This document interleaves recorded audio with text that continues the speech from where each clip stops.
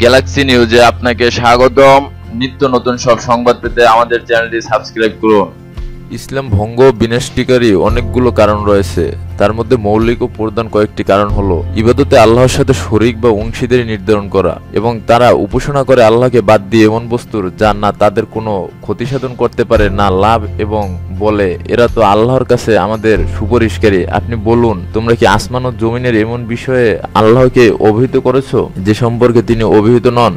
তিনি পুতু পবিত্র ও মহান সে সমস্ত থেকে যা তোমরা শরীক করেছো। সুতরাং যে ব্যক্তি ইবাদতে আল্লাহর সাথে কোনো কিছুকে অংশীদারি করবে তার ঈমান বিনষ্ট হয়ে যাবে এবং সে ইসলাম বহির্ভূত কাফির মুশরিক বলে গণ্য হবে। নিজেরও আল্লাহর মধ্যে কাউকে মাধ্যম নির্ধারণ করা, তার নিকট সুপারিশ প্রার্থনা করা, তাকে আহ্বান করা, তার উপর ভরসা করা ইত্যাদি। কুরাইশের কাফির মুশরিকরা এ জাতীয় শিরকেই লিপ্ত ছিল। আল্লাহর নৈকট্য লাভের জন্য তারা কতক মাধ্যম ও সুপারিশকারী সাব্যস্ত করেছিল, অথচ তারা পালনকর্তাকে আল্লাহর একাকত্বে বিশ্বাসী ছিল।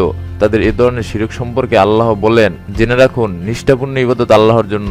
যারা আল্লাহ ব্যতীত অন্যকে উপাস্যরূপে গ্রহণ করে এবং বলে যে আমরা তাদের ইবাদতে এজন্যই করি যেন তারা আল্লাহদেরকে আল্লাহর নিকটবর্তী করে দেয়, নিশ্চয়ই আল্লাহ তাদের মধ্যে তারা যে বিষয়ে মতবিরোধী করেছে সে ব্যাপারে ফয়সালা করে দেবেন। আল্লাহ মিথ্যাবাদী কাফেরকে সৎপথে পরিচালিত করেন না।